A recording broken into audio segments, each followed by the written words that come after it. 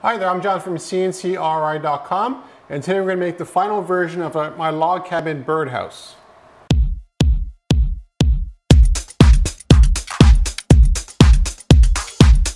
This log cabin birdhouse idea has evolved over time. The version before this here is identical to this, except it had a wooden dowel here, and it didn't have the chamfer all the way around here to make it look like logs. So this time around, I decided to make two other versions of it. One of it like here, as you can see, and it just uses the same bit to produce everything. So instead of a chamfer, you just have a bit of a cutout. And then again, that's just to produce the contrast, so they actually look like logs. And then I made another version here, where I actually use a 90-degree bit to produce the chamfer, and it's definitely the aesthetic that I prefer over the other one.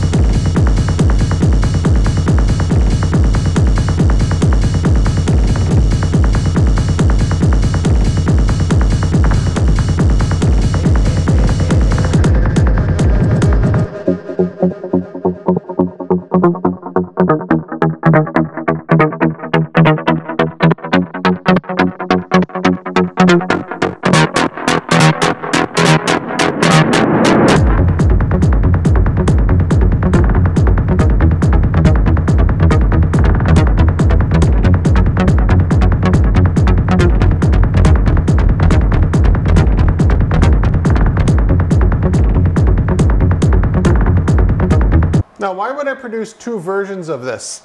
One with the chamfer using a 90-degree bit and the other one just using the same bit. Well, it comes down to production efficiency. If I'm changing bits all the time when I'm producing a job, I'm wasting time because that time could have been used for actually cutting other parts. So that's where the idea for this one here came into being. And sometimes it works and sometimes it doesn't.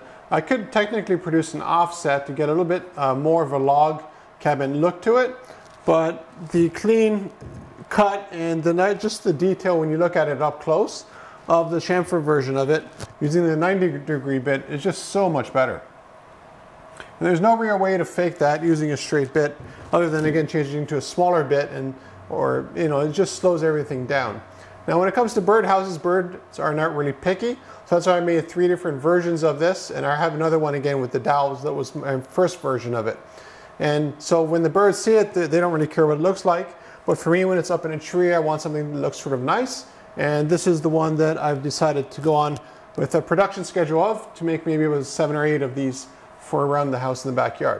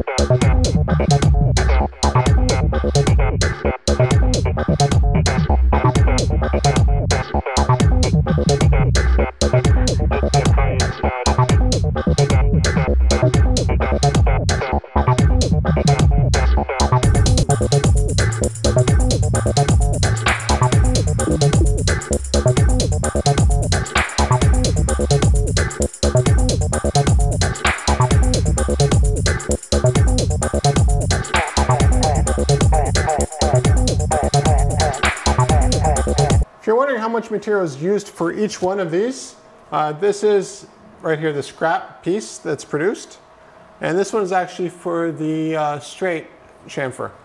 So what you see here is roughly 48 inches by about 15 inches this way. So it's quite a bit of material. And this time around, what I really wanted to test out was the staining, as you can see here. The nice thing about the stain is that you produce contrast. And that was the problem I had with this one here. Because there's not much contrast, you still sort of see the log home sort of look. But because there's a lack of contrast, it's just not like anything that's amazing looking. While you have this here, again, same material, the only difference is the stain. And now you can see definitely like the log look and aesthetic to it.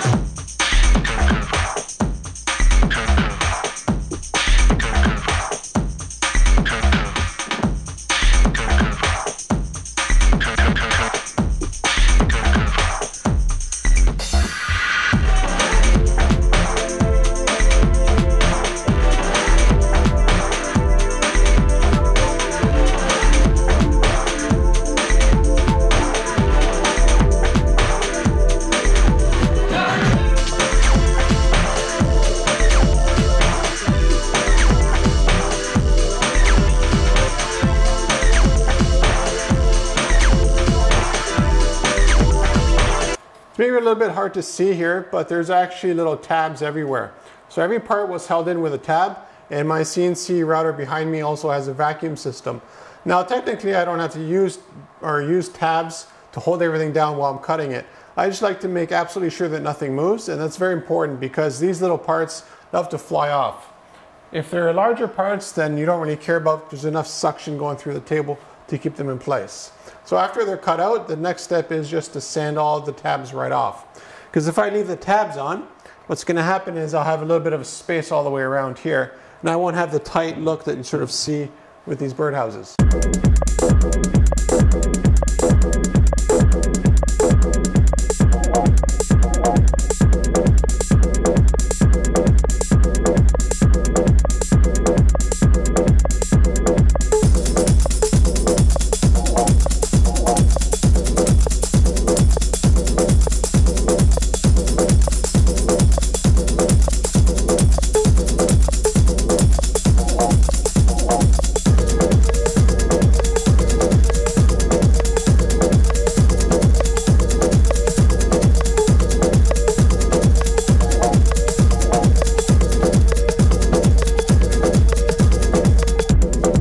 Now the assembly process for all these birdhouses is pretty much identical. I didn't make any design changes in that regard.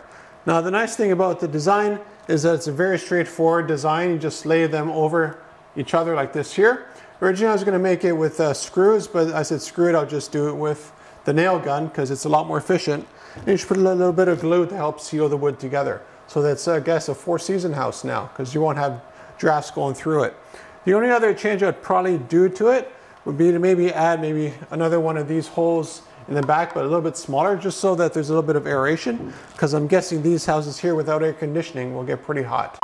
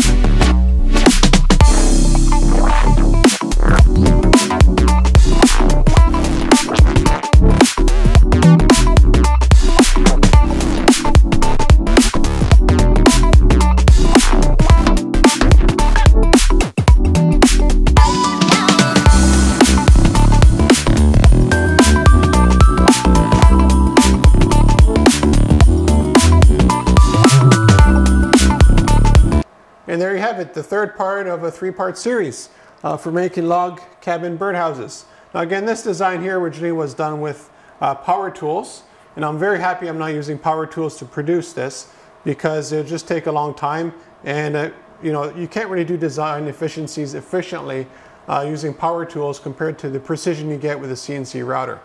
So if you have custom woodworking jobs that you want CNCRI to do for you, whether partial or complete, contact me at CNCRI.com and I'll cut it up for you.